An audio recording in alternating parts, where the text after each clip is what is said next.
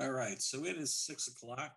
I know Don thought he might or might not join us tonight, so we'll go ahead and get started. But I'll watch the participant list to see if he's coming in. So it is Monday, May 3rd, 2021. We are the Moretown Select Board. We are meeting via Zoom again. And so we'll start off. We have general public comment tonight. We have a few guests, and then a fairly early adjournment, depending on how things go. So we're going to start now with general public comment. So if there's anyone that's joined us tonight for general public comment, come on off mute and share what you'd like to share, please. This is Craig. May I speak? Go ahead, Craig. Yep, go ahead. Hi, Select Board. Craig Ashkello. I live on Living Tree Lane, which is a new private road off Freeman Hill Road. Been here 6 years. And we have approved PUD or plan unit development with 7 units from 2015. And while all the lots remain in the same place, it turns out that one driveway is ending up with serving 3 houses. So the zoning administrator, David, came out and visited. I'll let him speak for himself, but I think to determine that we need to create another private road here. So before you tonight should be an application with 3 of our top names. We have a homeowners association, so the HOA got together and did one of our first big decisions, and we came up with a list of our top 3 choices. I'll leave it there if you have any questions. And if I may, I'd pass the mic over to our new neighbor, Paige Finkelstein, who's a resident here in our plan unit development. Thank you, Tom. Yep, thank you, Craig. Paige, go ahead. Hi, I'm Paige. Like Craig said, it's really nice to meet everyone. My husband and I are going to be one of the units off of this drive that we're hoping you'll approve our name choice to become a private road. So I'm just here to kind of observe and show support, and it's really nice to see everyone. All right, well, thank you, and welcome to town. Thanks. A really nice area up there. Mm. All right, any other general public comment before we move on? All right, seeing no one with their hand up or screaming in the background, we'll go ahead and move on the agenda. So we have Cheryl Lynn. She's here to talk about the validation and general resolution related to Article 7, which was the sidewalk loan. So Cheryl Lynn, if you want to come off mute, please, and do share. You just text me and she's having, she can't hear the meeting. Okay. Technical difficulties. All right. So, while she's trying to go ahead with that, why don't we go ahead and let her fiddle with, she can come in and out and I can let her back in. Okay. I see that Tori is here from the school board. So why don't we just go ahead and we'll take 15 minutes, 15 or 20 minutes with Tori, and then we'll pick up with Cheryl if she's available at that point. That's all right. Sounds like great. She's calling in. So our next guest tonight is Tori Smith. Welcome, Tori. Tori is the select board, the school board chair for the Harwood Unified District. And based on what we heard last week or their last call, last select board meeting, there were some questions on the school board voting, revoting again with the merger with the, I guess the 7th and 8th grades. So Tori has jumped on to just kind of give us an update, kind of what's going on. You know, we hear lots of things, read some things, but this way it's coming right from someone who knows. And then if we have a few questions, the board is welcome to go ahead and ask. But again, welcome, Tori. Thank you very much. So if you can just let us know what's coming up and maybe some reasons behind that, and we can go from there. Sure, thanks. Thanks for having me tonight. It's nice to see you all. And also joining us is Tim Jones, who's the vice chair with me, and we've been working together for a couple months now, and I'm just really excited about our collaborative efforts. Tim lives in Facein, and he's been on the board for, I think this is the third year. So Thanks, Tim. Could you pepper me with a couple more questions so I have a little bit better sense of Sure. What I can tell you? Yeah. So I don't want to waste your time. Yeah, no, that's no problem. So we understand that you guys, and correct me if I'm wrong, are as a board going to be voting again to merge the Crossett Brook students with the middle school students up at the Harwood High School. And the timeline there, and just really the reasonings by that, and just really what is the plan going forward with mergers or not, and students changing, just so that we can understand, so we're better equipped to, support or not, quite frankly. Okay, I will try to answer and ask additional questions if I haven't covered enough bases. And Tim, feel free to jump in and contribute as well.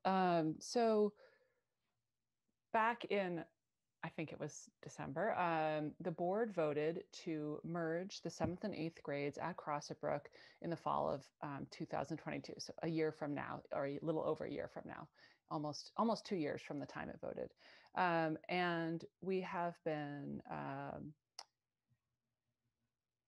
frankly, not doing much about it since then, partly because it's there wasn't much of a rush, and we needed to sort of figure out, the next step we thought was to figure out what we would need to do as a district to be prepared for that. And in this case, the first big thing would be to make some facilities decisions. Would Crossett Brook need an addition or not in order to have enough space for the students to thrive there?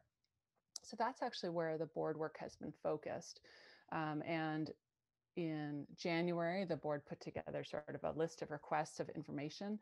And then basically in March, a report came out answering those questions. Okay, it would cost this much to do a 2-room addition, this much to do a 4-room, this much to do a 6. You could do it using annexes, which are like temporary buildings, or you could do it using a permanent addition. And these are the impacts on students. This would mean that,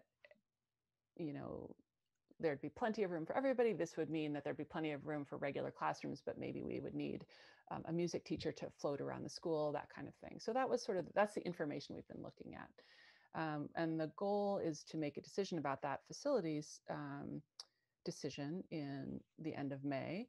And then after that, the principals and staff will know what size space they're working with, when it will happen, and they can start planning around that. And that's when the real detail work starts happening.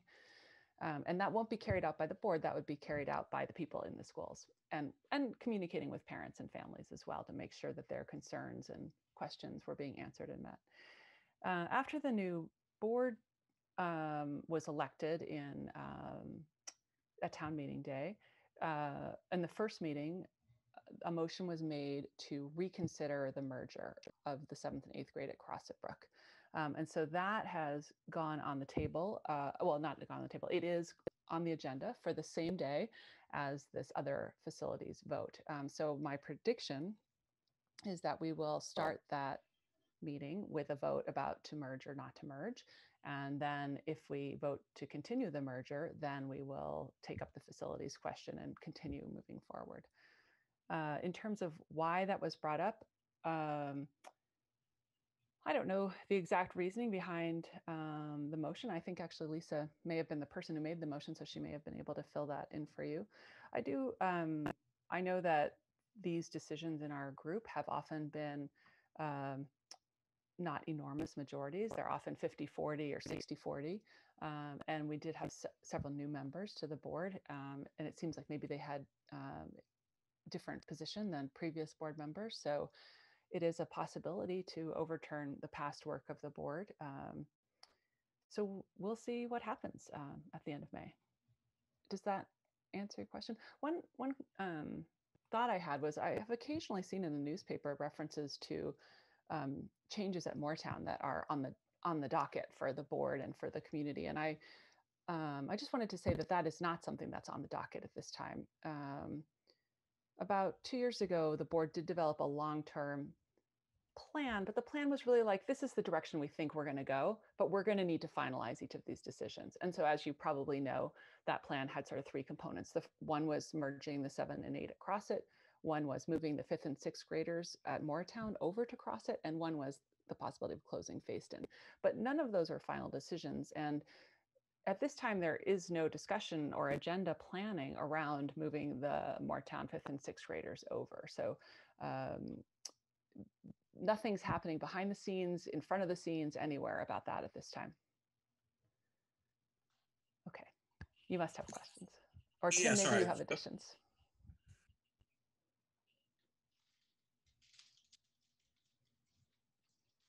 No? Okay. I'm sorry, I was on mute. Tim, did you want to add anything? No, I think that really encapsulates what we've been doing, just to accentuate that we've had facilities committees on both the high school and the middle school as well. So I think the work that we have been doing is representative of the board, even though there's been turnover here in March. This really started probably last summer.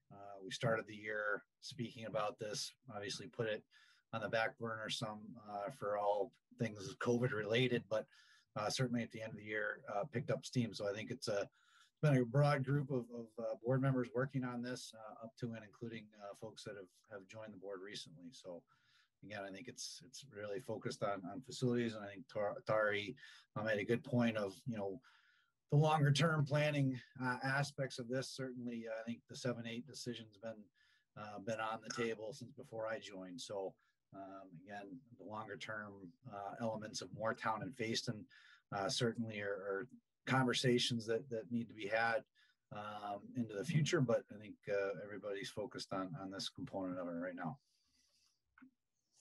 Thanks, and Tori, thanks for that update. And certainly it's nice to hear that certainly in the near future that Moretown there's no plans to shuttle these students. But with that decision to move the 7th and 8th, so you're looking at what the facility changes would be, and you'll learn that later this month. What is the ultimate goal, though? Why do you feel that you need to merge those students, I guess, is the question. Is there any, what's the big impetus behind that?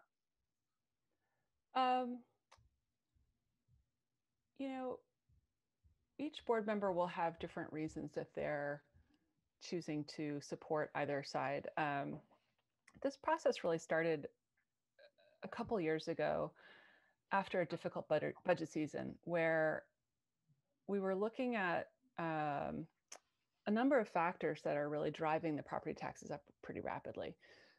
So a lot of the property taxes, I'm not sure if it's as complicated for town budgets as it is for the school budget, but we put together we have control over a certain set of numbers, but then the state actually controls a huge number of the sort of multipliers and dividers that are going to create our tax rate.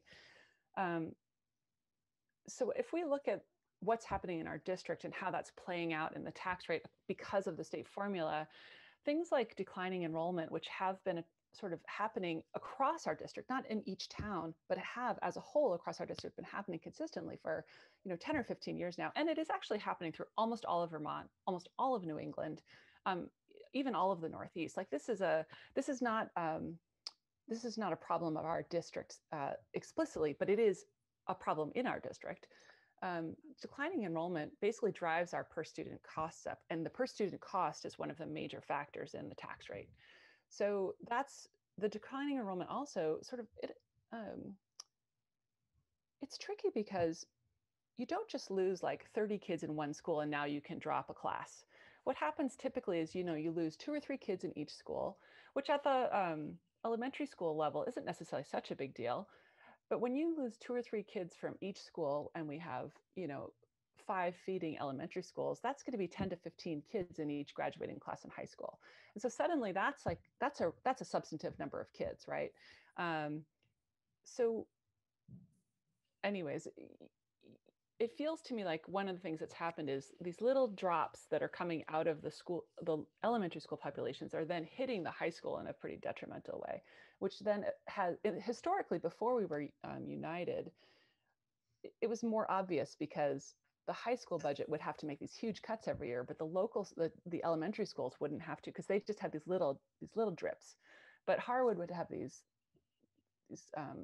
droplets, I don't know, or they'd lose a quarter cup instead of a drop. So we were seeing declining enrollment, and we were seeing also when the district merged, we received a pretty great tax benefit for 5 years. So the first year we were going to get 10 cents off our property tax. The next year was 8 cents, next year 6 cents. So we were really insulated even for the last 4 or 5 years from our rising taxes by this tax incentive that we had. Well, this coming year will be the last year that we have it. So one of the things the board could see is that even though we haven't had to raise taxes very much in the last couple of years, we're almost done with that tax incentive. And now we're going to have to actually cover our community every bit of the tax rate increase. And so we were looking at almost like a little kind of cliff that we were going to fall off of. And that year, the tax or the budget year before we came up with the motion that really started all this, we had looked at cutting, I think it was just $300,000 from, it was probably a $38 million budget then, which doesn't seem like very much. But suddenly we're looking at maybe either cutting foreign language in the elementary schools or cutting all the behavioral. We had just hired a bunch of basically specialists who could try to work with kids before they needed, like kids who were on the cusp, maybe not quite special ed, but they weren't thriving. So could we bring in a specialist who could try to work with those kids individually, help support them, get a little extra growth that year, and allow them to stay thriving instead of having, we hope that all children thrive in our special education, but if we could just kind of keep them thriving in mainstream, that felt like an even better solution. And just to make sure every kid was getting what they needed. So we were looking at having to cut that suddenly.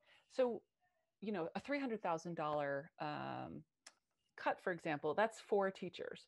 So we kept seeing that every year, we kept trying to plug these little holes. And it was like, we were just eroding programs slowly. And that's a terrible feeling for schools. It's a terrible feeling for districts. So we said, basically, we need to take a more holistic look at what's going on, how we're spending money, where it's going, what resources are how they're being allocated. And the other, of course, huge thing that's been on people's minds for almost a decade now is the need for a bond at Harwood. So Harwood is a 50 or 60-year-old building. And although it has been actually incredibly maintained by our district and our facilities folks, it's still, a pretty old building. It has original HVAC. It has original PAs. Like, you can't get an announcement to go through the whole building at once, that's not a safe, optimal environment in this moment. We have leaky roofs. We have, oh, sorry, I'm getting some kind of feedback. We have asbestos in the lab tables and the flooring. We have about $20 million in essential repairs that have to happen. These are not luxury repairs. So one of the things that we also knew was coming down the pipe, we've got declining student enrollment. We've got this tax incentive that we're going to lose, and we know we need to get a bond to fix the high school, which is going to be another increase in taxes. So the board just realized we have to take a look and kind of put everything on the table, and let's see if we can find some ways to kind of use our resources a little more efficiently and still deliver the great education that we believe in and we count on. So that started this whole analysis, and we set up lists of questions we needed to know, not just enrollment, but building costs, class distribution, class sizes, and we kind of looked at all these pieces of the puzzle, and that's where we kind of came up with the plan. So it is funny that money is often the thing that starts a conversation, but at every step of the way, the conversation has always been about money and outcomes, not just money. And when we look at this middle school merger, actually money has barely been on the table in our recent conversations. It's been a lot about, well, what's the programming going to be like when we do it? Is it going to be just as good? Is it going to be better? We've seen some inequities between the two middle schools. Harwood and Crossett do not offer the same opportunities for their students. They're not necessarily one better than the other, but they're not the same. We've seen a pretty significant exodus from Harwood Middle School over to Crossett Brook Middle School, which has been kind of pushing Crossett at the seams at the same time that it's like asphyxiating Harwood a little. So, all these things have led the board toward this path and down this path. I know that's a long-winded answer, but it's like such a complicated ecosystem that people are trying to navigate and plan around. No, I think that was a really good answer. I think something everyone needs to hear. I think like I said, we hear drips of it and drabs of, what these plans and mergers are and what the value is to our communities. So certainly having you here to explain a little bit of that and some of the motivations behind it. Let me ask some of the other board members. We have 3 other board members here tonight.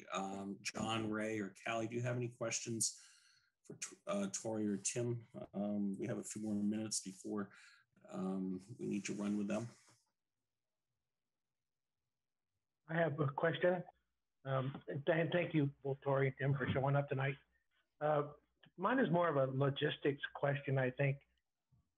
It sounds like you're going to vote next month on the merger again, and then the facilities.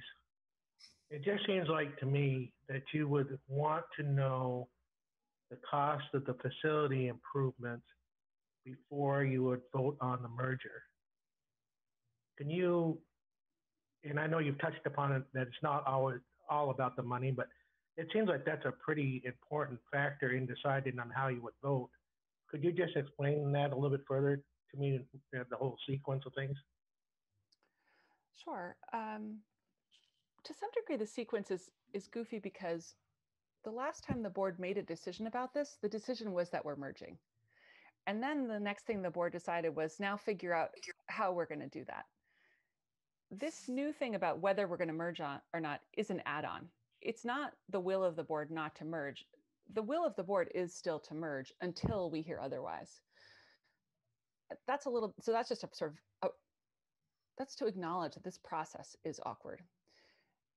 This week, Tim and I are putting together an agenda and an outline for a discussion, which will take a closer look at the numbers. This report that came out in March actually has cost information. It doesn't have savings information in it. So I did resurrect some savings information from about a little over a year ago. And the savings a year ago for this move was predicted to be about $700,000 a year. That's almost 10 teachers a year. So if we can cut $700,000 out of the budget, that's like not having to cut 10 teachers out of the budget. Does that kind of make sense? Because we can save all that money without cutting programs to our kids. But there will be costs associated with a building expansion. And I think what you'll see it'll come out in our leadership packet this week, which comes out on Friday. And I actually strongly advise you to just always take a look, not just at our agenda, but this report that Tim and I put out before every meeting, because it really gives you a sense of sort of the between the lines of the agenda. You guys as select board members, you of course know how to read your own agenda and understand what's really going to happen at the meeting. But probably some of your community members haven't kind of learned exactly what that implies. So Tim and I make this report to try to be really clear about what's going to happen and what it's going to be like. So this week, I really do hope to let people dig into seeing the savings opportunities, which this is all very rough, right?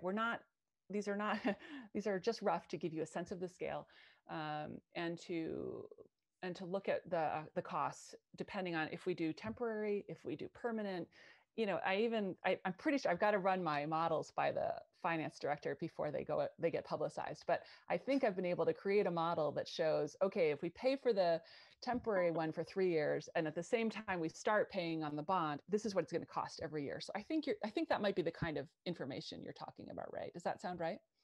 And so we'll have a chance to dig into that this week, or it'll actually be, sorry, on the 12th, before we have this meeting on the 28th. And we had provided some sort of big numbers, but I think it was hard to read it in a kind of intuitive sense and really be able to see how it all comes together. So we're getting there.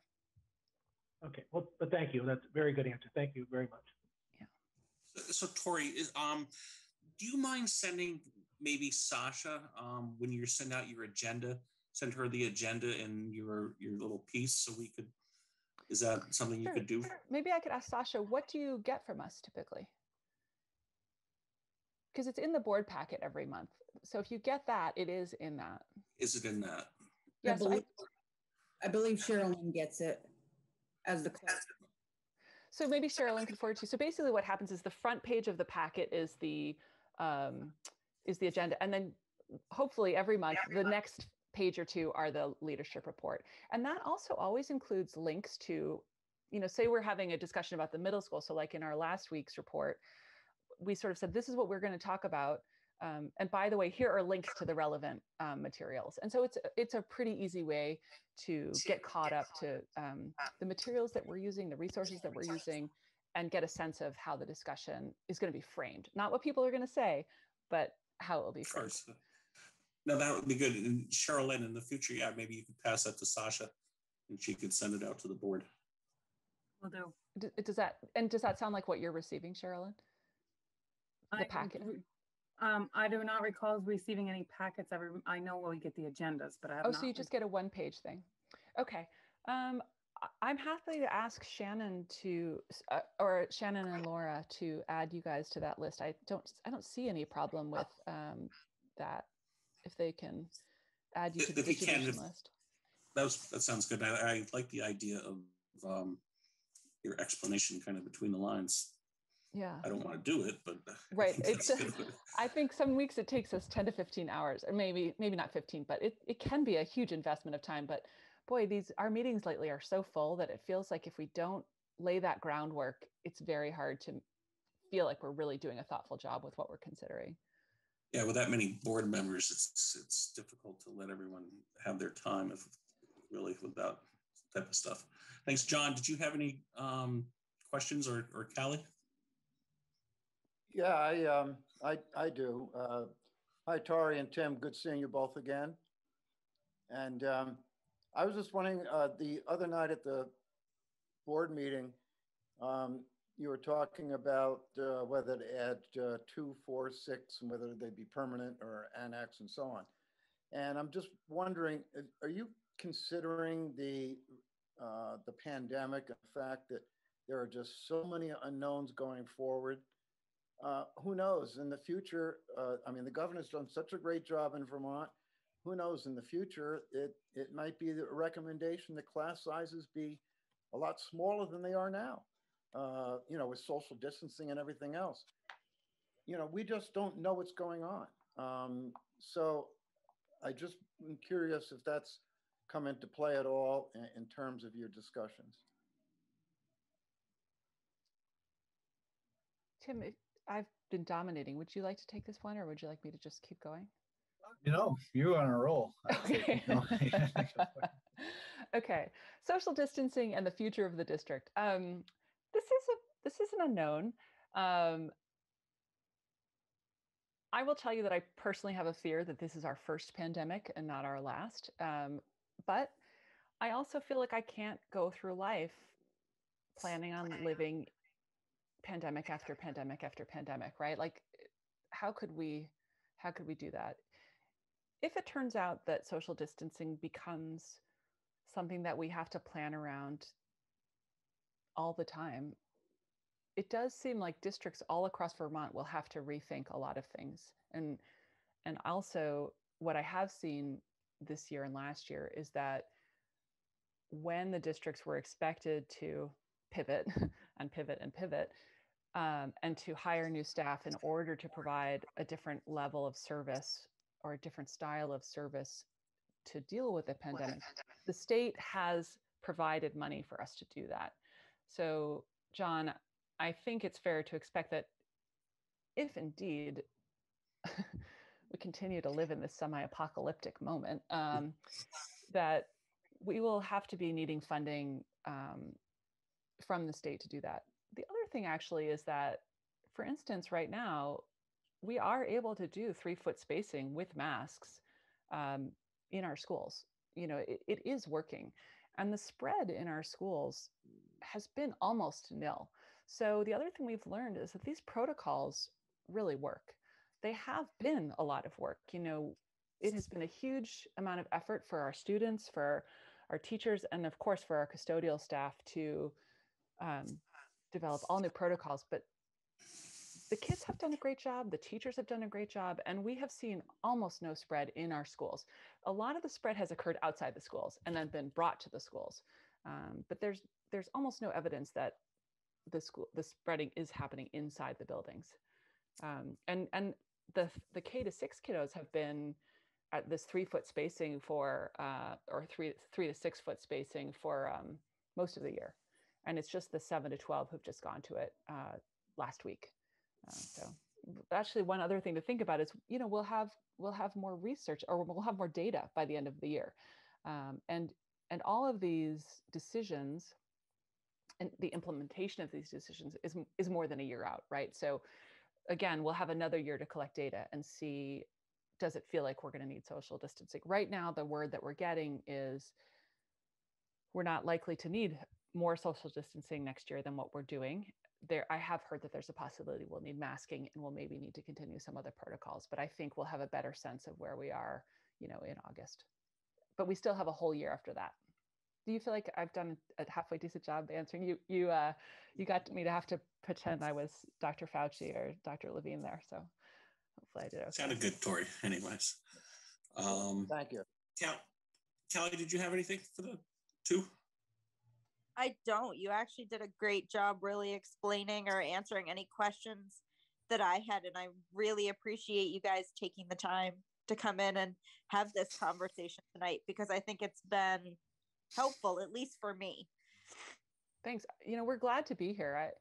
I strongly feel that you of all people know about how complicated stuff is and how many interests, and I don't mean like political interests, I mean like the needs of the different groups that you're trying to meet anytime you're making a decision. And we definitely see that. And so I think we're glad to sort of share some of that perspective and context that we're working in. Tim, I bet you've got some thoughts to add here.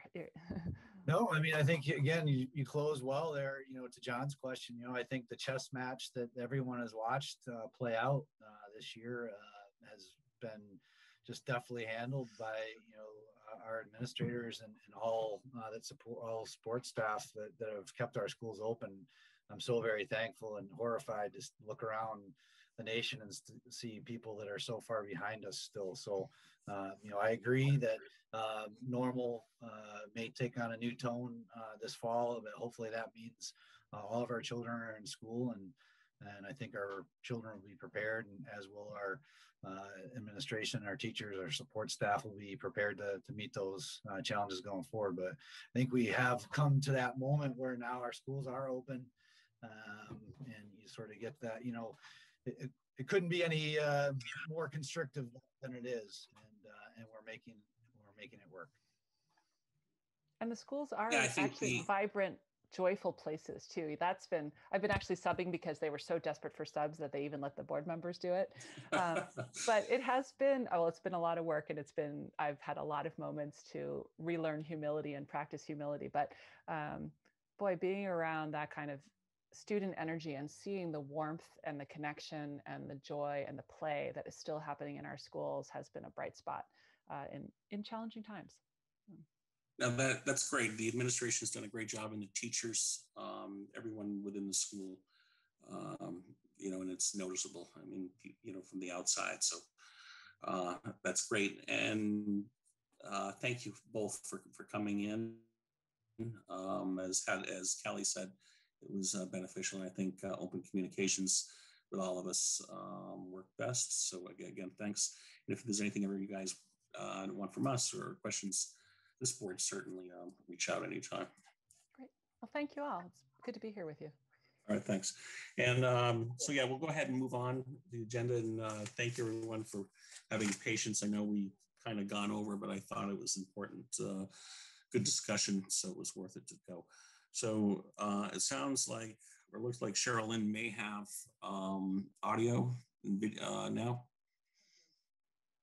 Okay, unmute yourself now so we can hear you. I did unmute it. Can you hear me? I can now, Sherilyn. Okay. So now we have Sherilyn here to talk about some financial stuff. So go ahead, Sherilyn. Okay, I sent all the board members the loan for the sidewalk that was approved, and I'm going to need at least 3 board member signatures. So if you could, 3 of you or all of you sign that and scan it back to me by 9 tomorrow morning, that would be appreciated so I could get it back to the bank. That being said, and with there's also the resolution that's part of the loan as well that needs to be adopted. And there's also a validation resolution, which is something that we normally don't have to do. That's due to the fact that it's over a 5-year term. It's a 10-year term loan. So in order for this loan to go through, the validation resolution needs to be signed off on, stating that we've done everything that we're supposed to do. We warned the article in the warning for town meeting 1 time, and anything that is over 5 years needs to be warned at least 3 times in the paper, which is why the validation resolution needs to be signed off on.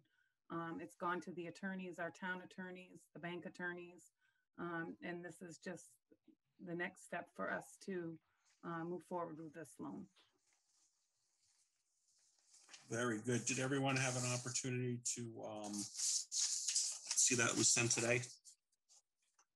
So if you could, sometime this evening, print that out and go ahead.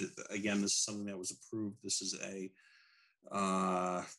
10-year loan, so there'll be 10 payments at $26,884.35 for 9 of them. The last one's 40 cents plus accrued interest.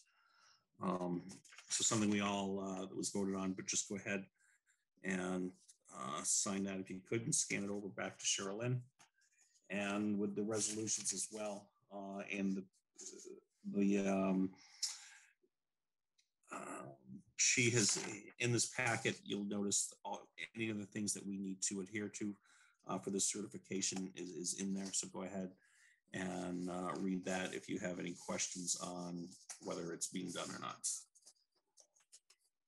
And sure. With that being said, Tom, I'm going to need someone to make a motion to adopt the resolution and the validation resolution as well. All right. I'd move said motion. In a second. Second. There's Kelly. John, thank you. Any further discussion on the motion?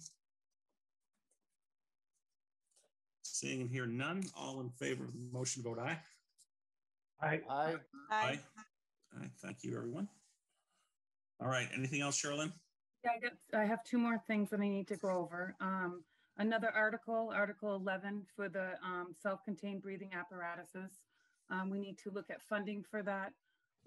Stefan had given you guys the bids that you opened, and the voters approved 22,000. The bid came in at 21,999.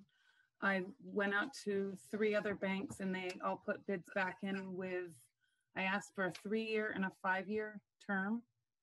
And the lowest rate that I got for a 3-year term would be 1.59. The 5-year term is a 1.89. That would be through Community Bank as well. No one else could beat those rates at all. I just want to point out there that it was discussed with Stefan that he was looking at possibly going back to the voters again next year for another 3 self-contained breathing apparatuses. So I just want to remind you of the terms of the 3 and 5 year loans on there. I did speak with one other member on the finance committee, and they were thinking about the same thing, because if that's the case, then either we got to either come up with the money or put it into the budget next year. So that being said, I would recommend doing it. Well, we also have, we can just add this into the tax rate this year when we do the tax rate in June, right? Do you mean the 21,000? Yeah. No, you have to, no, you can't. You have to put it into the budget in order to put it into the tax rate. All right. All right. So are you wanting us to make a decision on that 21,000 on that tonight? I would, because I believe Sasha may have a better answer, but I do believe that these have been ordered. So we're going to have the financing for them set up. I just haven't had an opportunity. So it's 3 or 5 years? Right. 3 years at 1.59, a payment of 75.67, or 5 years at 1.89 with a payment of 46.52. And so you and the other person on the finance committee, what was their recommendation? Recommended going to 3 years, just in case you guys decide not to put it in the budget and we have to finance again next year. Again, these loans can be paid off early without penalties. Yep. I would recommend next year, if you guys want to do this, maybe you just put it into the budget and then we don't have to worry about a payment, but we can discuss that in November. Very good. John, what do you think? Or Callie, thoughts? It's my thoughts to go ahead with what the finance committee says, but I would take any other thoughts. I agree. Yeah. Yeah, I'm good. Callie, think so? Yeah. All right, so I'm gonna move to go ahead with the 3-year note for the scuba equipment.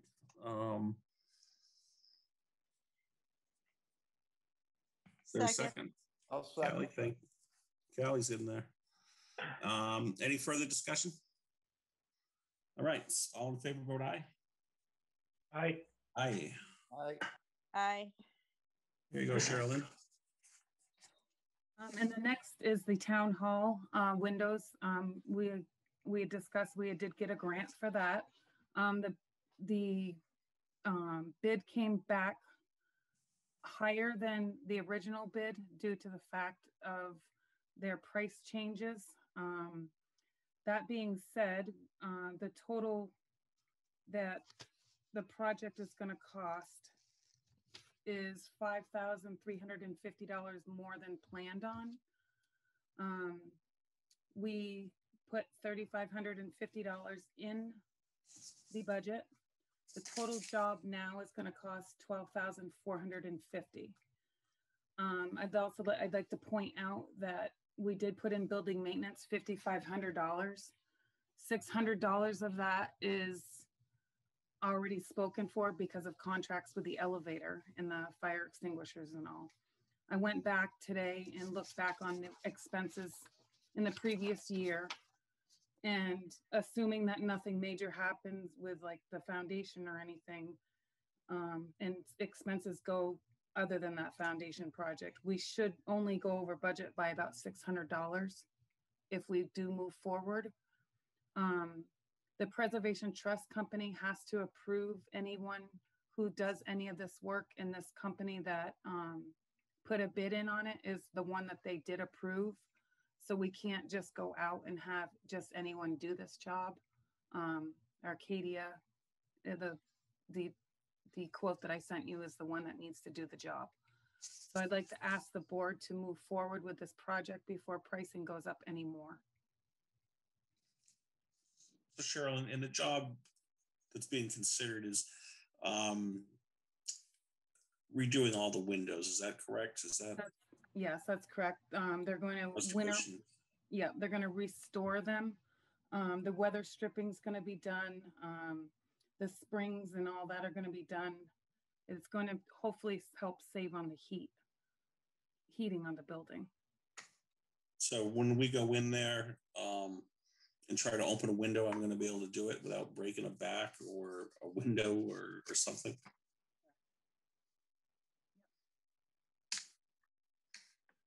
All right.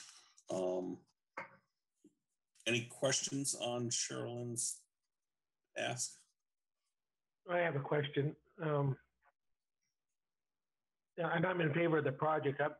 I'm just wondering about the bid process, because I didn't see where we had a formal bid opening for the project, which I thought, according to our purchasing policy, we're supposed to have a bid opening process.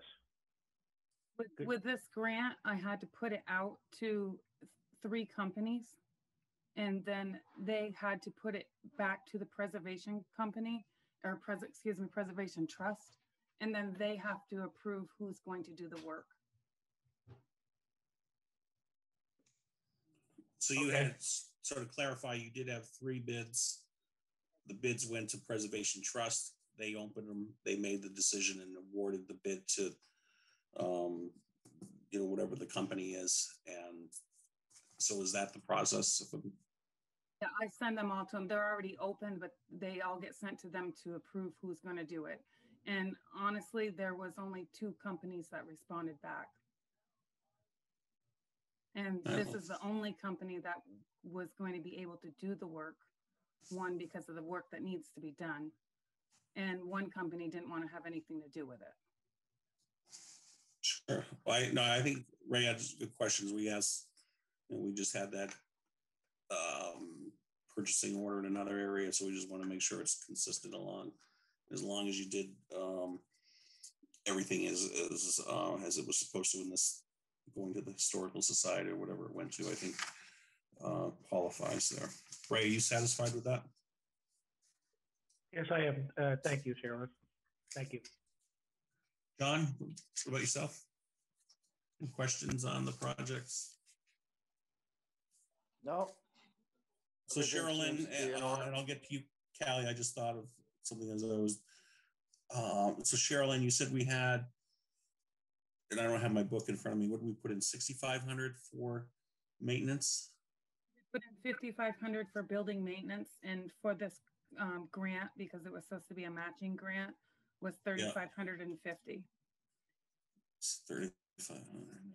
So we're going to get another 3,550 from the Preservation Trust when the work is done. The total project is 12,450. Right. So you're looking for us to come up with around the difference between 9,000 and so 3,500, roughly. No, it's going to end up being $5,350 more than what the original quote was. Okay. I thought you were using, I was wondering how much money are we using out of the 5,500 that we already have? All of it. Well, $5,350 is what would be needed. Out of that $5,500 that's put in the building maintenance, 5,350 would have to be used. And we've already used, what, 600 of it? We will have it by the end of we've only used 271, but one of the inspections hasn't happened yet. All right. Well, we'll end up, I mean, there's going to be more maintenance on that building between now and the end of the year. But, we can deal with that as it comes along. Callie, did you have any questions on the restoration? No, I think it's a great idea. All right, Sherilyn, I don't think you need them because that money is in the budget, so you can go ahead. The board is in favor of using that towards that grant or towards that window project. Okay, so I can go ahead and let Arcadia know that they can move forward. And that project will be starting in the fall sometime. Okay. Very good. Thank you, Sherilyn. What else? Anything else? that's all I have for financing. Yeah. You? Any other questions for Sherilyn while she's here? Nothing. All right. So we're going to move ahead. We have Clark Abanon there in the center square, or at least in my center square. Clark, thank you for your patience. I know we were expecting 6:30 and 6:50. You could be out on the river right now casting flies around. So why don't you share with us what you have for housing needs on the Housing Needs Committee? Yeah, thanks for having me. Sort of seems like old times, so I'm not surprised or annoyed. It's just the way it goes. Nice to see Santa Claus is still joining us too there, John. Yes. So you're looking good. Looking good. And Walter hears your voice as well, Clark. And I know, Walter. Gee whiz. Good to see you there, big guy. Poked up. Hey, so I'll try to keep this fairly brief. You know, when we were working on the grant for the town office, I was required to go to a housing training, and the town was required to have a housing committee that was formed, and it didn't really go much beyond that, as we all know. It never really, there's no active projects or any kind of exploration of that going on. However, I felt that it was important to bring it up again, probably because of the focus that's been going on everywhere, particularly in Vermont and our communities around affordable housing. And we have, and I think I'll just kind of let you know what basically two things that I have in mind. What I'd like to try to do in Moretown is take time to focus on how Moretown can participate in the affordable housing effort. And it's obviously going to be involving some volunteers within the town to take that on. And I'm not advocating for a particular approach to that at this point, but I did want to bring it up to the select board that I think it's important to take a look at that. I will admit that I've had a fantasy as I take a look at some of the property that are that have kind of open spaces within the town as possible places for affordable housing projects. And actually, I was when Craig was on earlier, and I was reminded about the Living Tree Alliance, and I took a look at the website that they have, and certainly that is also a way that towns can leverage the space that they have for affordable housing, even though I don't think that's necessarily what Living Tree is designed to do or purports to do. But nevertheless, it's an opportunity for a group of individuals and families to live in a particular spot and keep land open and available, but at the same time create a sense of community amongst themselves, and also contribute to the life of the town. The other the other issue that I think is related to affordable housing in Moretown is also the possibility of exploring some wastewater solutions in Moretown. Now, I'm not trying to point out any particular problem that I think we have right now. There's no obvious pollution into rivers or streams or other properties within Moretown.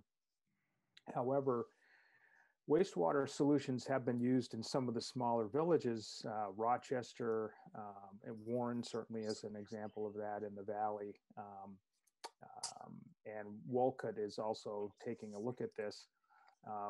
The possibility of bringing in some kind of decentralized wastewater treatment facility in a particular place in town, perhaps the village, perhaps the junction of 100B and 2, but this would create an opportunity for residents to participate if they felt that they wanted to do so and they felt that it was affordable for them.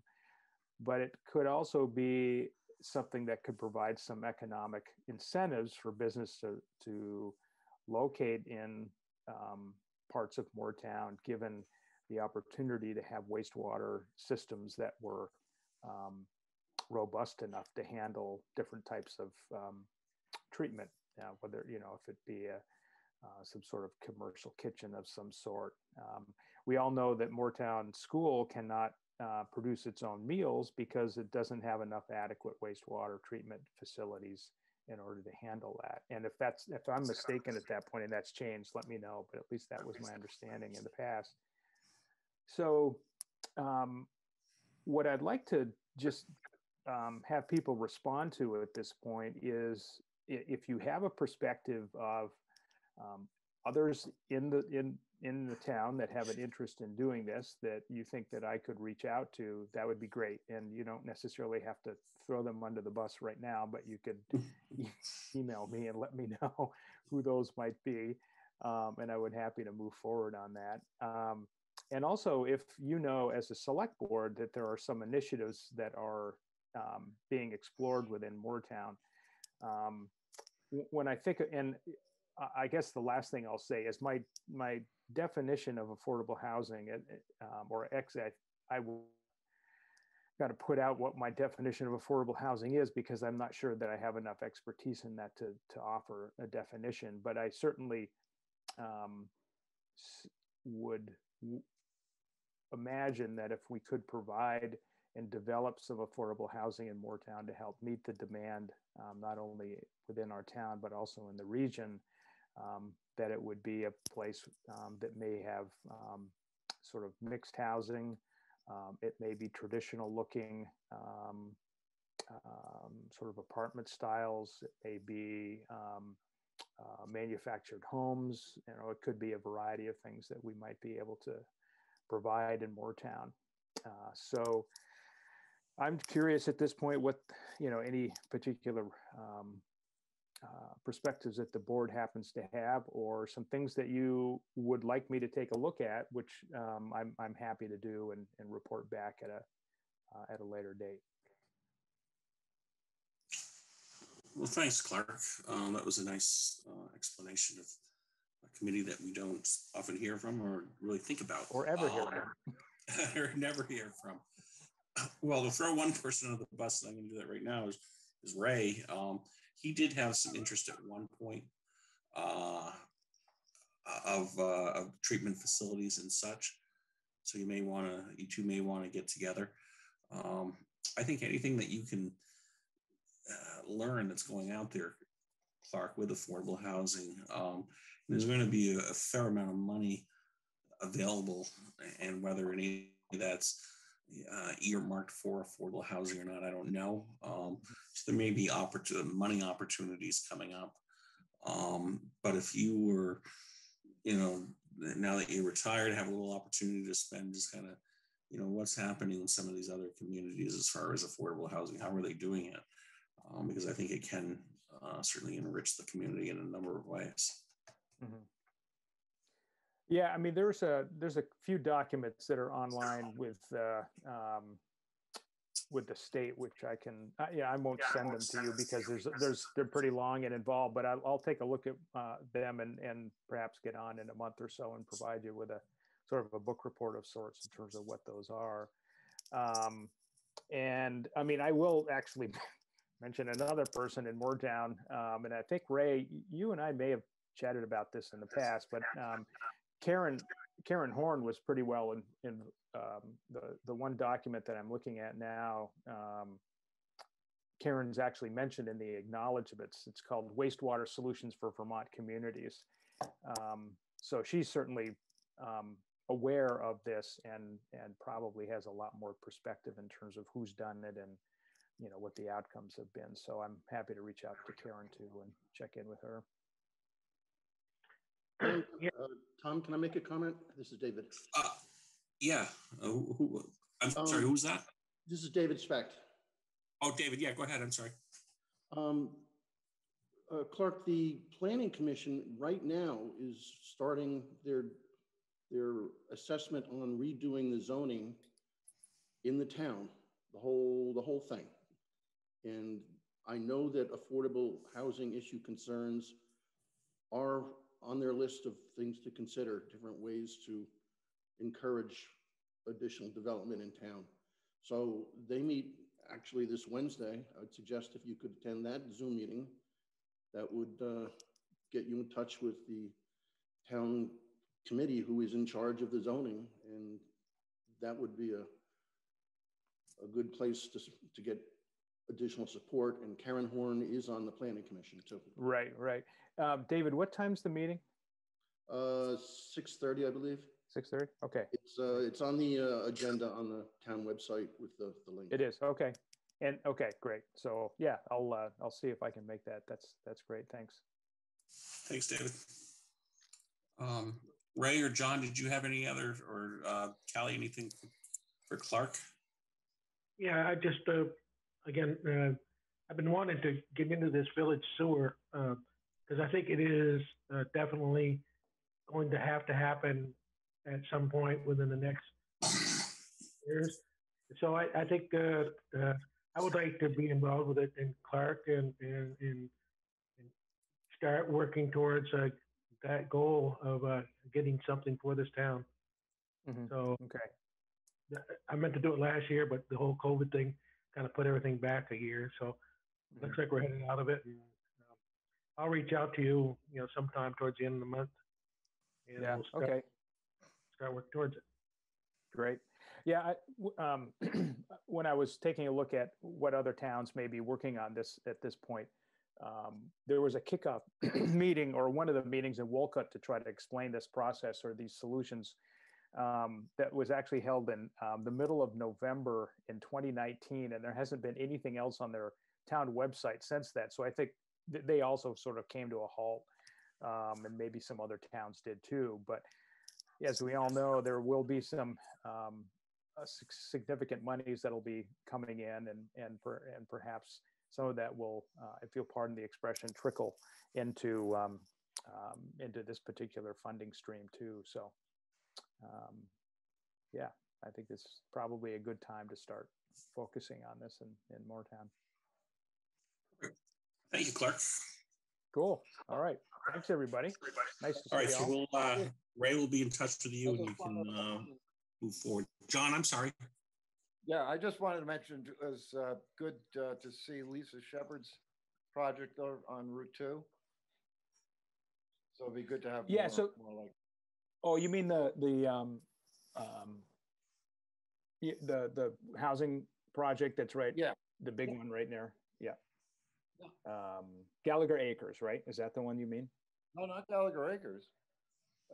Next to the Shepherd homestead there. Blanche Shepherd's house next there. I think it's Riverwalk Drive. What's that? Oh, okay. Right. I think it's Riverwalk Drive. Yeah, that's okay. Yeah, right.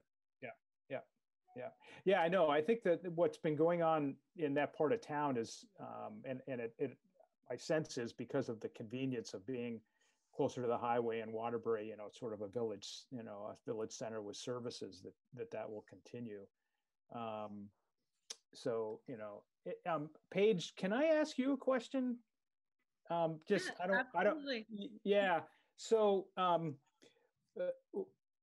now this is, you can answer carefully if you want, but I'm sort of curious in terms of moving into, this, kind of a co-housing, or not kind of, it's co-housing project. Is affordability part of the impetus when people think about moving into something like that? Definitely, and it's something our community cares about too. I think it's, so my husband and I are moving on a prefabricated house, which really cuts down our costs, and it's very, very small. So I think that, and then the community was really open to that because they want, there to be affordable housing options.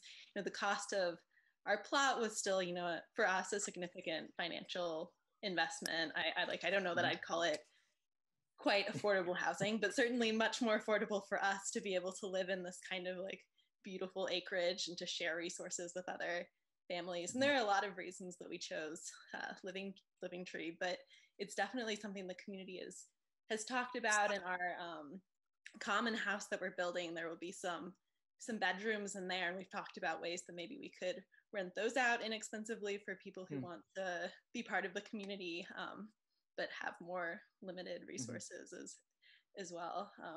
So I would say it's it's still tricky to do anytime I think you're building or bringing anything and you're purchasing the land. It's still, and I mean, somewhat of an expense, but definitely way more affordable for us than, like, we had looked really briefly at buying land and building, and that just, wasn't really feasible for us. So it is a topic of discussion, even though I wouldn't say that was why Living Tree started necessarily, or that's not my understanding. Yeah, that was my understanding too. That wasn't the overriding, one of the overriding values that, but it seems to be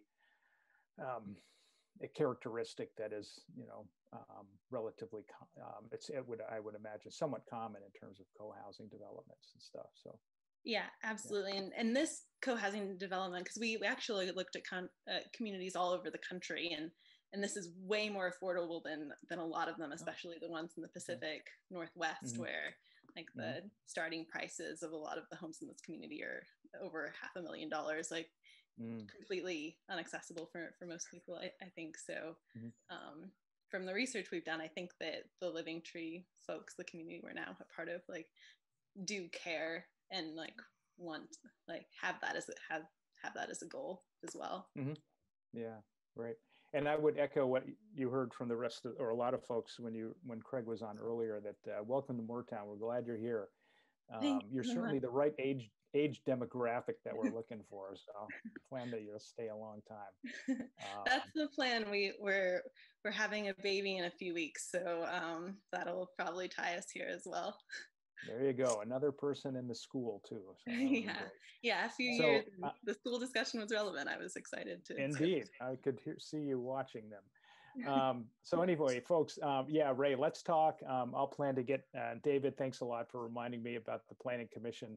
I'm sure John Siegel will be shocked and amazed to see another person joining the meeting. So I'll be happy to be there. So I'll sign off. And thank you very much. It was you're welcome. Brought me back to the days of you being on the board. Yeah. All right. So now we have David.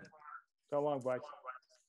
David, thank you for your patience, and I guess Paige, you too, because you were waiting on the E911 discussion, I think. So, David, if you want to come off mute, kind of share what you got going on with us tonight. Okay, the first issue I'll address is the Living Tree Community Road name, so that Paige doesn't have to stay here for all night. All right. Okay, so this is a PUD. All the lot locations are predefined. The driveway, which they're putting in now, that will service 2 houses in the back, is now also becoming the emergency access to a house which is in front of him, which means that there will be 3 houses served by that driveway for emergency vehicle purposes. And that triggers a private road name requirement, or a road name requirement, according to the state E911 regulations.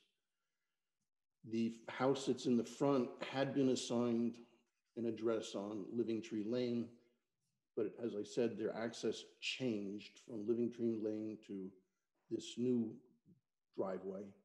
So that address will have to change. And I've been in contact with that owner through Craig, and she is amenable to having the address changed to accommodate the E911 requirements. So the select board has the ultimate authority to pick the road name.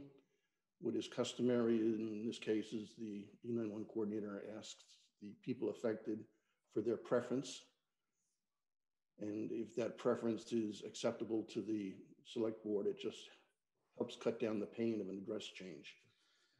So the members of the community, I guess, went through quite a process, and they came up with 3 names that they would like to have considered. Their third choice is Hemlock Way. Their second choice is Community Lane. And their number 1 choice is Birdsong Way. I've done research on the name Birdsong Way. There is not another Birdsong Way in the state, so there's essentially no chance of any confusion. So it should be accepted by the E91 board.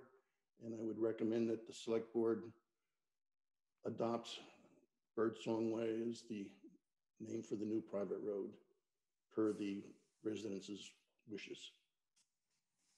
All right, so moved. Is there a second? Second. Thank you, Kelly. Any further discussion? All in favor, vote aye. Aye. Aye. All right, so it is Birdsong Way. Very nice name. Very good name. Excellent. Okay. The next issue is a address change in the Gallagher Acres development that the state E91 folks are telling me should be made because the current numbering is not accurate, is confusing, and is in violation of the E91 standards. I forwarded the email that I got from the state that shows the 4 properties in question. Did everybody get a chance to look at those? Yes. Okay. So this will mean changing the address for 4 people. And before I went and wrote the letters and assigned new numbers, there also should be a name decision. And I did not want to proceed with this until I was sure that the select board would approve the change. I don't want another issue as happened with the Barnes application where I assigned a number based on the E91 requirements and the board overrode me and asked me, or directed me to change it back. So have you had any discussions with the people out there at all, David? No, I didn't want to rile them up. If you were going to say, no, don't do it. Well, I guess, I mean, I like to follow what 911 has to say, but I guess I haven't been out there and I haven't, you know, and again, I did see your letter tonight. I guess I got it. So I don't know how I feel on that without at least checking with the residents or seeing what kind of uproar there is going to be with changing someone's address.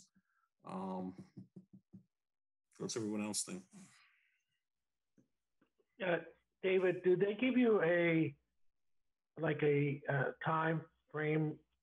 Like, okay, we need it done by the 1st of June or anything like that? Is there any time?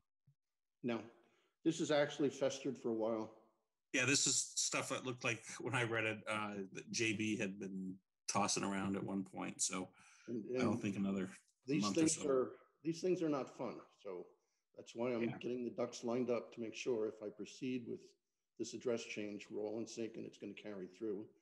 And then the question would be, for selecting the name, how much do you want me to be involved trying to coordinate these 4 people to select a road name? I can just do it in a letter or get interactive, which is going to take more of my time. So I'd like a little direction on what you think I should expend as effort to try to make them happy. Well, I don't think you need to babysit these people and, you know, help them make their name. I think in a letter, you know, if it's 4 responsible people, they should be able to come up with a name and a, you know, give them a, you know, a reasonable time period to do that. But I don't think you have to hold their hand right through it. No. That's fine. I can try to do that.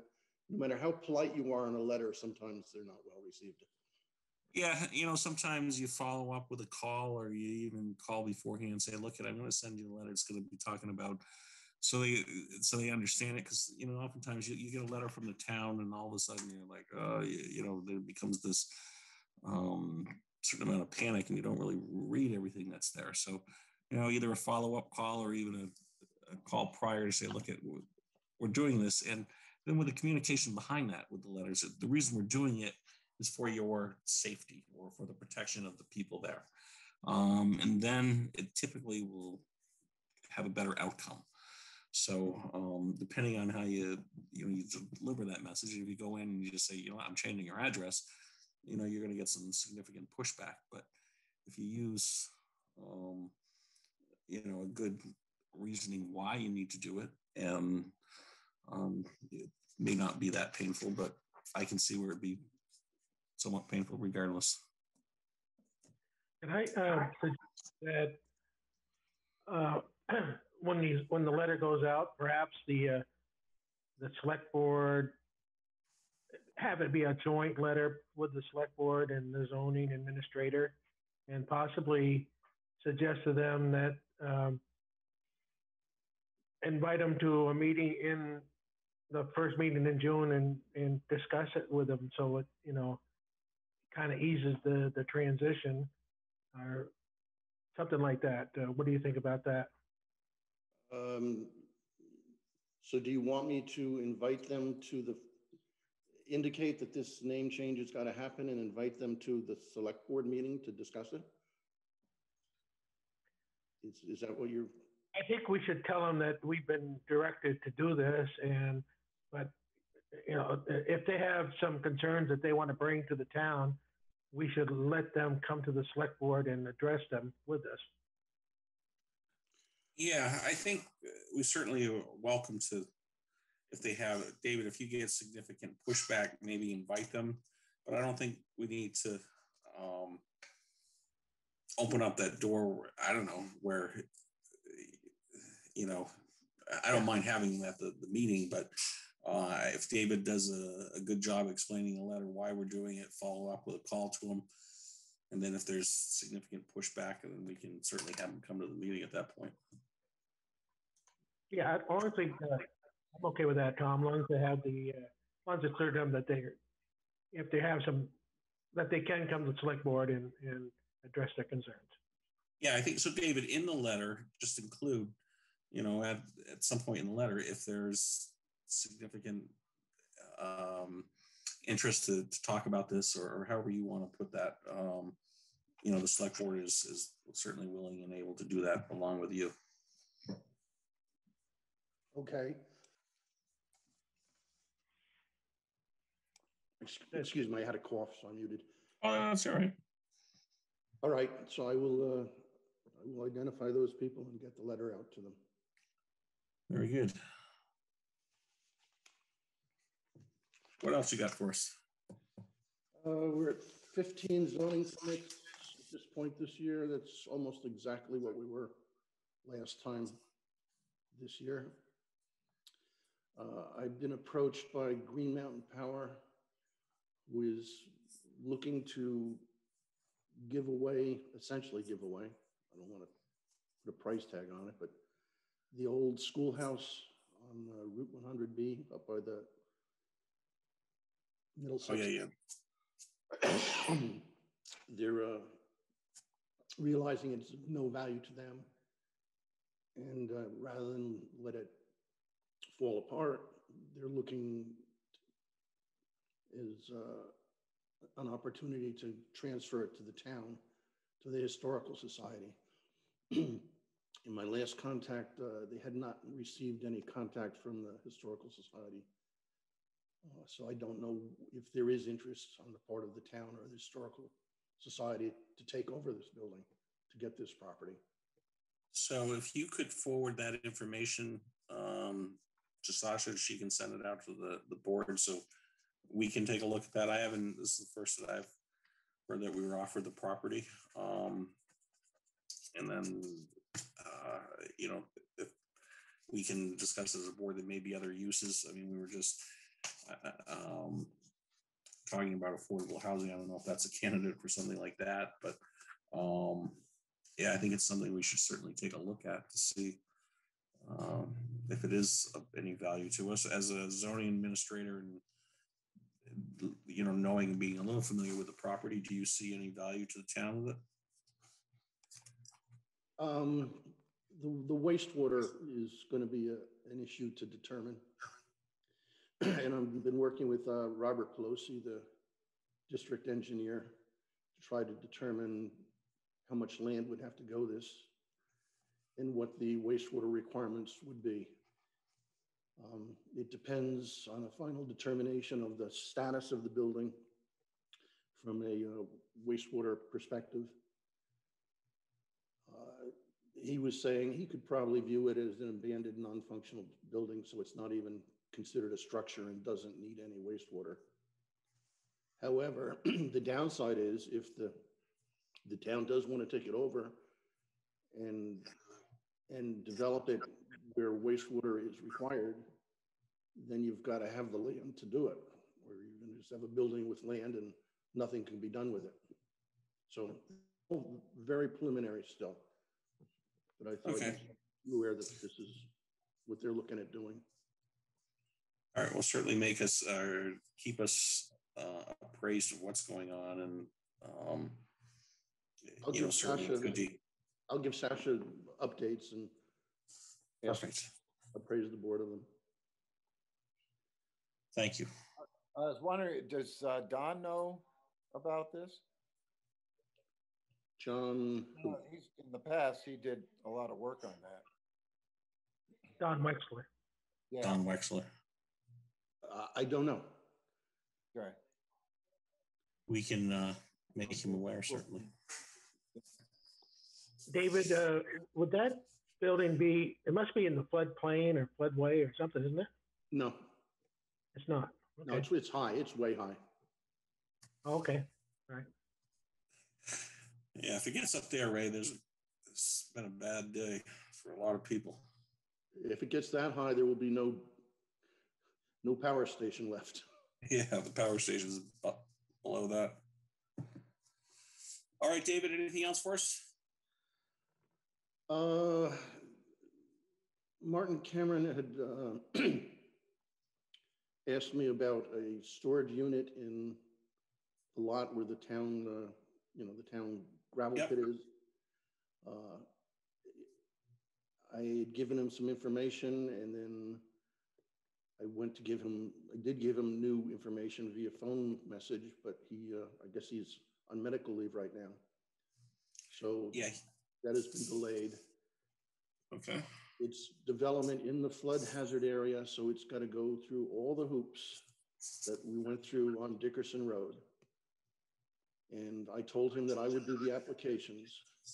And I've learned that since this is a storage structure only and not an occupied structure, it will not need a certificate of elevation, which is going to save $900 in engineering fees.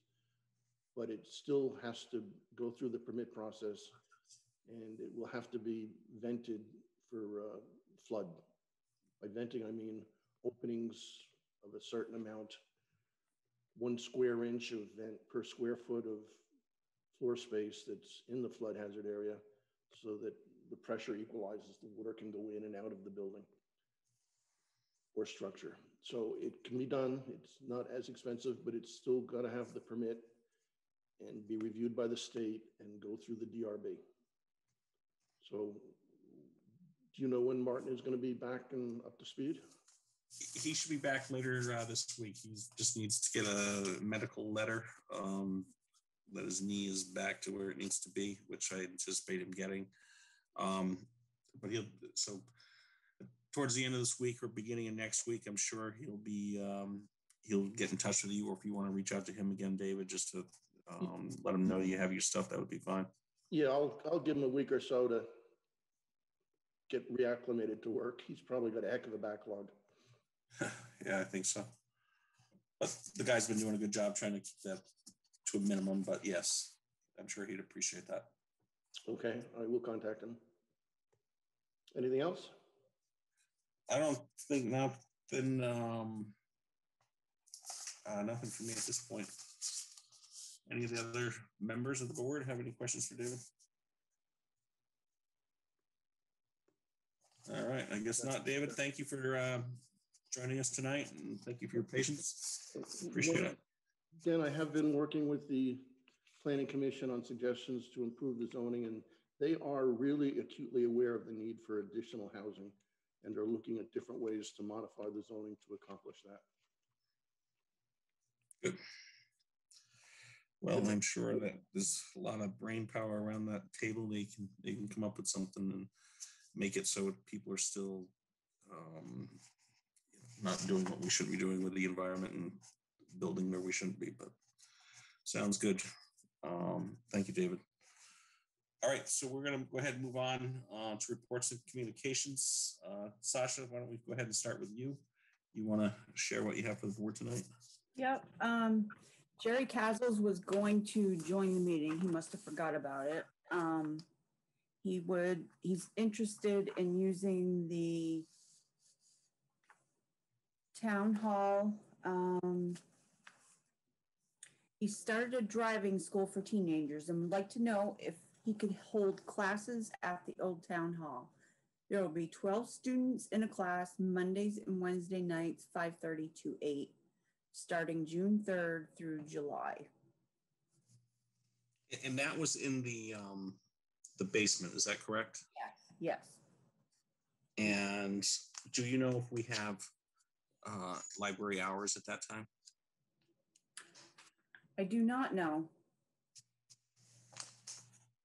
But and again, 5:30. No, that's all right. 5:30 to 8. Yes. And Monday and Wednesday, or Monday, Tuesday, Wednesday? Monday and Wednesday nights. Monday. And he was looking how much it was going to cost him. Is that what his question is? Or if we would allow him to do it? I think both. All right. What's everyone think?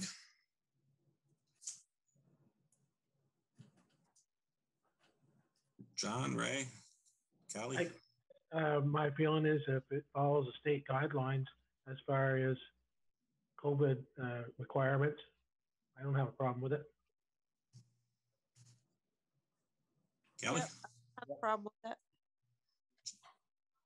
Yep, same with me. It would be nice to no, get a little bit of income from it, but.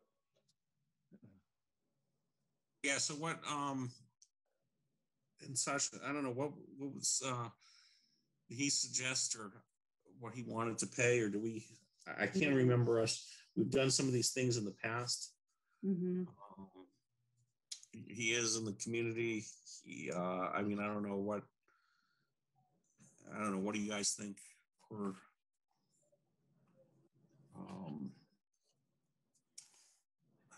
class, and considering it, the place will have to be cleaned, just the downstairs. So why don't we, do you want to, I don't know, what, $50 a night? Does that sound reasonable, or too much, too little, or what do you guys think? I really don't have a good handle on the cleaning cost, but certainly it shouldn't be a town expense. So the fee is going to be enough to cover the cleaning plus, electricity and heating and all that other stuff. So I guess it depends on what the cleaning cost would be, would determine, all those factors together would determine the rate, in my opinion. All right, so I'll work with Cheryl Lynn and try to come up with or Sasha, you can, what it might cost to clean the place. And again, I think it's good that we just have people using it. I'm not looking to make, a big profit here. I don't want it, as Ray says, I just don't want it to cost me something either. Yeah. Yep. Okay. So, so you let them know that. So yeah, we're willing to let you use it. We're just trying to figure out what it's going to cost us, and we'll pass that on to you. Okay. Robbins reached out and he'd like permission to have their meetings outside behind the town office. Who was that reached out? Steve Robbins for the rec Steve, committee. yeah.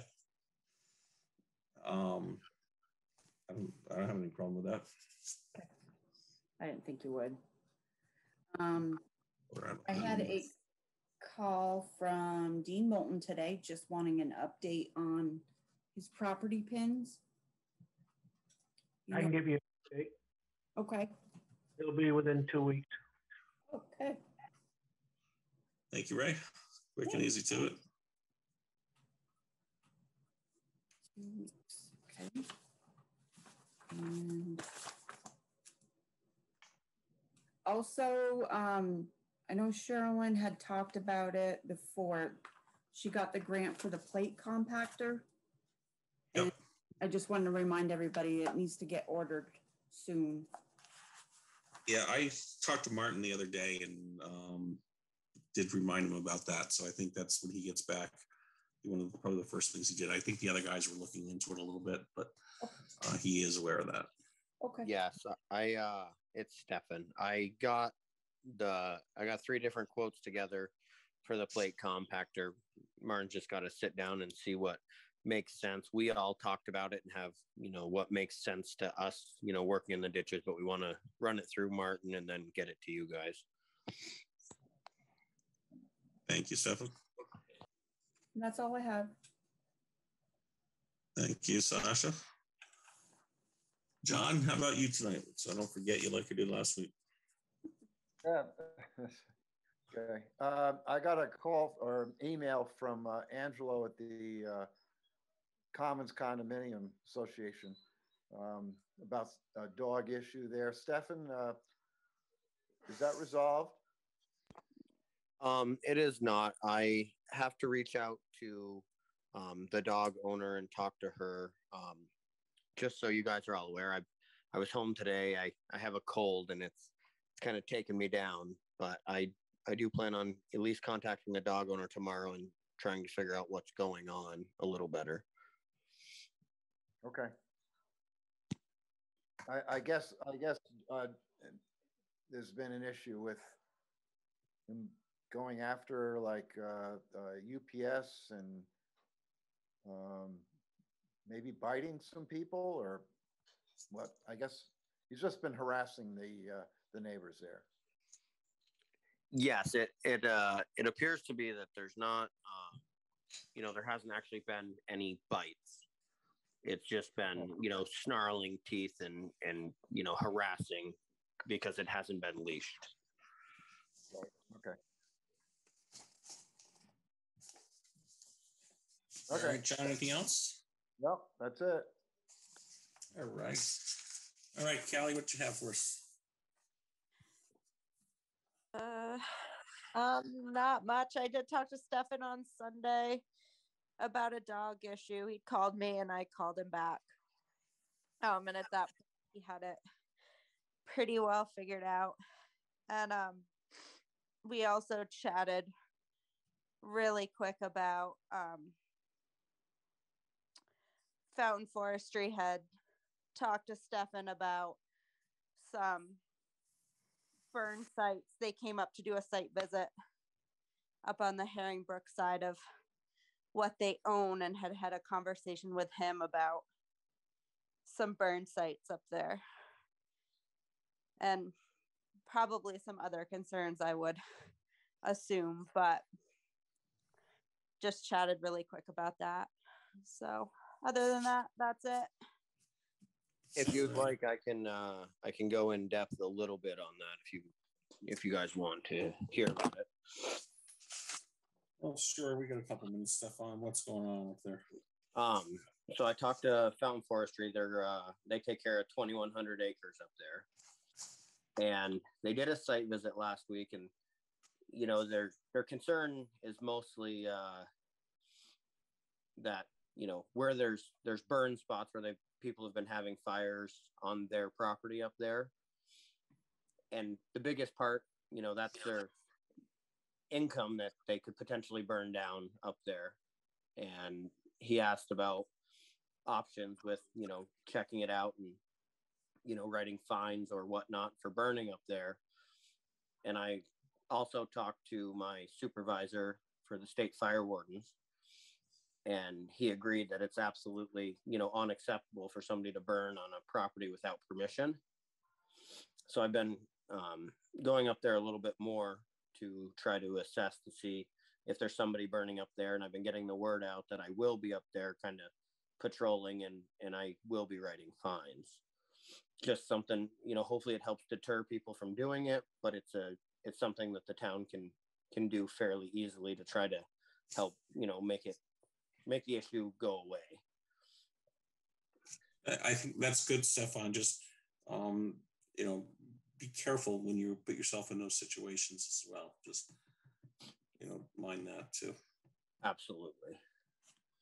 Stefan, who was it that you met with from Town Forestry? Jeff something or other. Langman. Yeah, Jeff Longmaid. I did try to reach out to him. In fact, I left him a message today about the meeting with Callie and myself, as far as generally the road and what's happening up there, and what Town Forestry would like to see up there. So okay, I just want to make sure that Jeff was still the correct contact, and sounds like he is. So I'm hoping to hear back from him within a few days, and we could pursue the other issue of the road damage and what's going on up there with him as well. Absolutely. He he mentioned it to me about the road damage and the off trails onto their property that are just getting spun up and eroded away. And he said he was going to be doing some more work, hopefully up there, to protect, put up more barriers and such and more signage. And he brought up the idea of posting it all off, no trespassing, which is something they were thought about a couple of years ago, but didn't really want to, close it all off. But, it's becoming an option for them again, he said. Yeah, no, and that's what we're trying to avoid.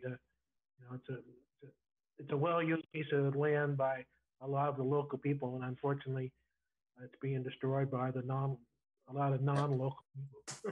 So, anyways, not right on about that, but we are pursuing something with them. Yep. Thank you, Stefan. Ray. All right, Ray. What about, do you just share that? Anything else, Ray, that you have? I did want to talk about, and I don't know if you want to talk about right here, but as you know, I do sign a lot of invoices from the town garage, and there's two that really struck with me. Was a new fuel tank for the truck. I believe that might have been around $4,500, which I don't think was in the budget. And then there was another one today for some suspension work. I think was almost $2,000. So I'm just a little concerned about, number one, signing these invoices. I don't really hear about this stuff until the work is already done. Nobody says, we have this problem, you should be aware of this. It's like, okay, we had the problem, here's the invoice. It seems like it should be, here's the problem, I'm going to get some pricing to fix it. I understand there are sometimes emergencies, but it just seems like it's procedure now to just spend money and then expect the town to pay for it. And I just would like to see a little bit more communication here. No, I think that's reasonable. And once Martin gets back, we can have him in the board meeting, or maybe sit down with him and just go over some of those things. I think in the last, year and a half, things have gotten away a little bit because of, again, I guess we blame everything on COVID now, but oftentimes I used to hear when there was a breakdown and such, and we had things going on. So yeah, I think we need to address that with the crew and Martin, and just make sure that we're on the same page. $4,500 for a fuel tank. Yeah, I have. So no. I can explain that a little bit. It was a high amount for the fuel tank. It was $1,500. I don't know where the $4,500 came from.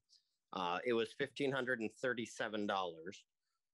And it was actively leaking on the floor of the shop and out at the pump. So as opposed to, having some sort of environmental issue, we immediately brought it before it leaked all out to Sheldon's to get fixed. Right. I think the amount of 4,500 is correct. I know his truck was up previous at Sheldon's for some brake work because the brakes weren't working properly.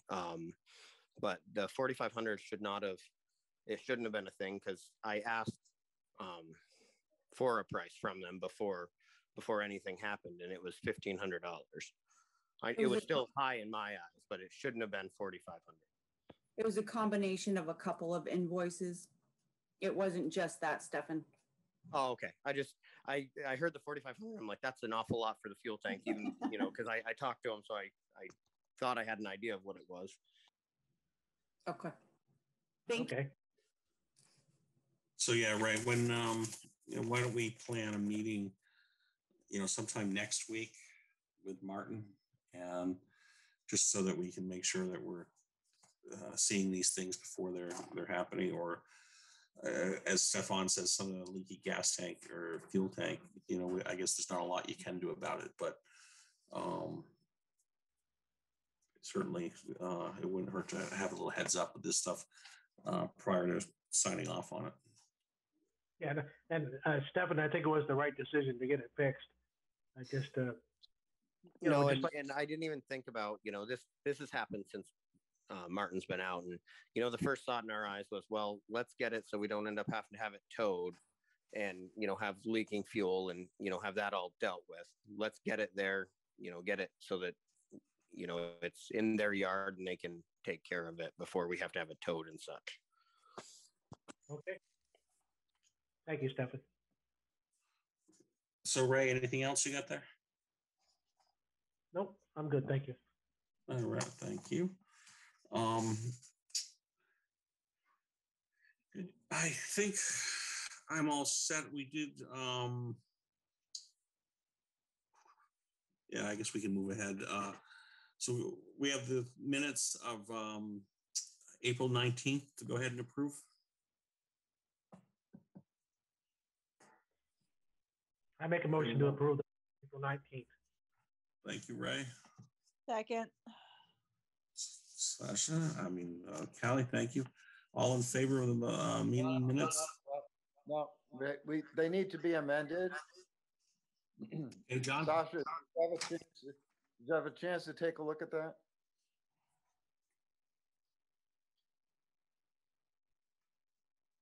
Take yourself off mute. Sorry. Yes, I did see it, and I will make the adjustments on it for the executive session. Okay. All right. So with that adjustment made for executive session, was that the only thing, John? Yep. That was it. Yep. All right. So and the motion's out there. All in favor, vote aye. With the adjustments. As amended. As amended. As amended. I amend my motion. To include as amended, Ray. Thank you. Now the new motion, the minutes as amended for April 19th. All in favor, vote aye. Aye. Aye. Aye. All right, very good. So let's go ahead. We got some old business. Did we get the sand bid thing straightened out? Sasha, did you hear anything? Nothing. I haven't heard anything. So we'll again, it's really Martin. He's out, so he can't really get back to us on that, anyways.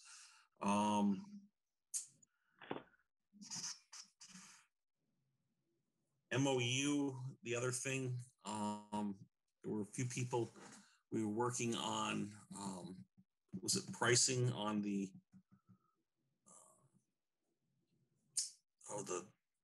the parking lot out there that we were going to get to the board, the Harvard Union board? Is that something that I know? I think Ray, you were working on that with Sherilyn and John, maybe. Right. we did have a meeting last week. Do you want to talk about that now, or? We don't have to go into it. I just want to make sure that you guys are that you're working on it, I guess is all I want to make sure. Yes. Ray and I need to touch base in terms of meeting with the neighbors. All right. So when you guys are good, I just want to make sure everyone's moving forward and that we're on time with that to them. That's about it with old business, I think.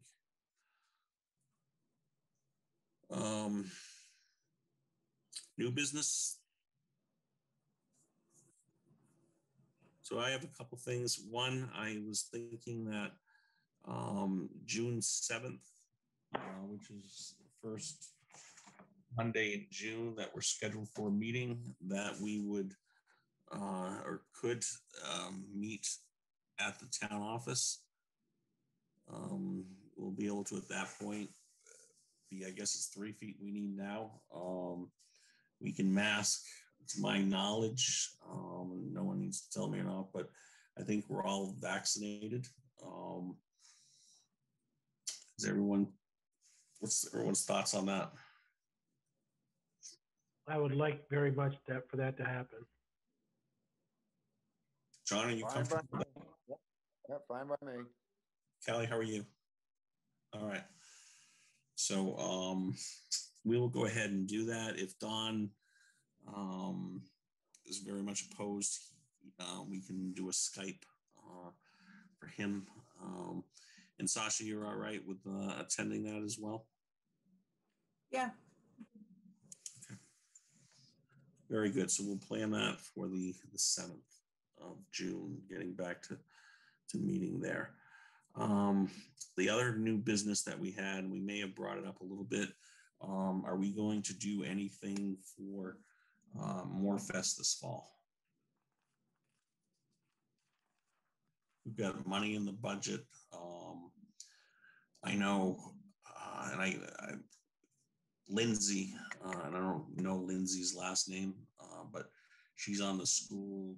She was on the school part. She contacted Leanne, my wife, to see if there was anything going on, and that she would be willing to work on it from the school perspective.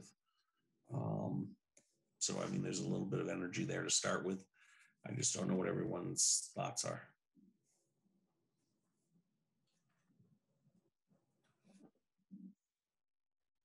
I guess my thought is, I think I'd like to see something. I'm just not, when or what yet. But what's everybody thinking? What were you thinking, Tom? Well, I think, I think fireworks seem to be the big draw for people. I was thinking of having a big bonfire, fireworks, have the fire department there, doing a corn roast. Maybe the select board could do a pig roast. And sometime early September, just do that and just have everyone come. And if we can get some music as well, that would probably be the other third thing that we need. We got food, we got some music, and they would probably do a beer tent, I would imagine the school part would.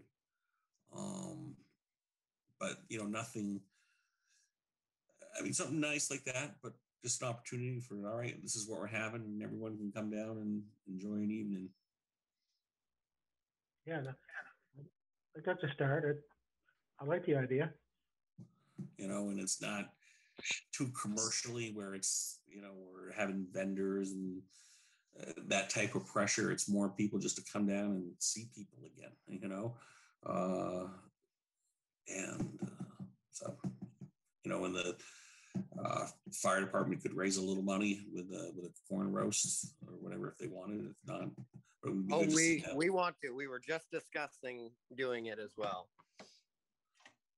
So yeah, and you could do, and you do the pigs too or whatever. So just something kind of low key like that. But anyone could come, but really focus towards our Moretown people and just, hey, we've come through this pandemic, hopefully at that point. and we can always cancel, but if we don't schedule something, we won't be doing anything. Right. Probably have to get on the firework agenda or schedule pretty quickly, I would guess, right? Yeah, but being an off, maybe not a week, a holiday type thing, it might be a little easier. But yeah, I think you'd want to get a contract there fairly quick. And also if they were, finding some kind of a band to play or something, but,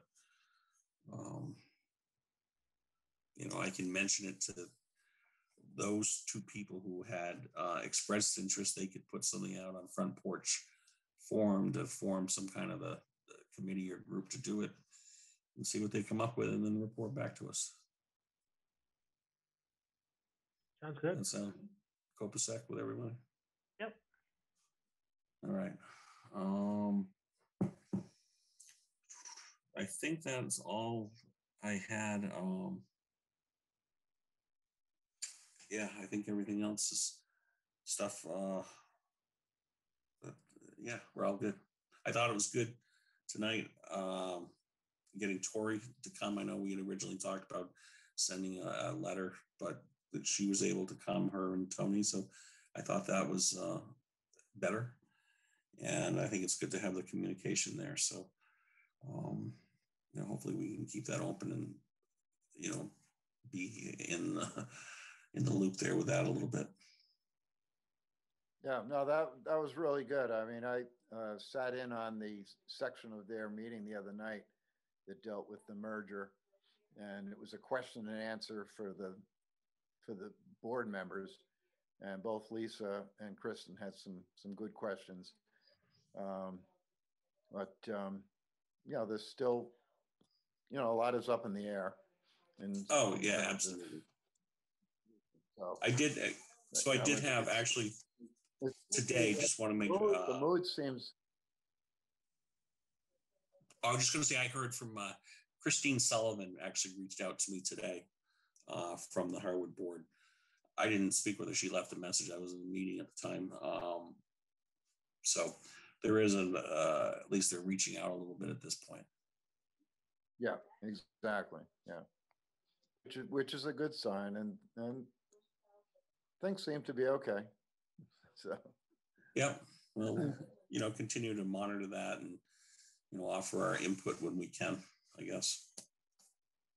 So, all right. So if there's nothing that's tending here, and I don't think there is, we can probably get out of here.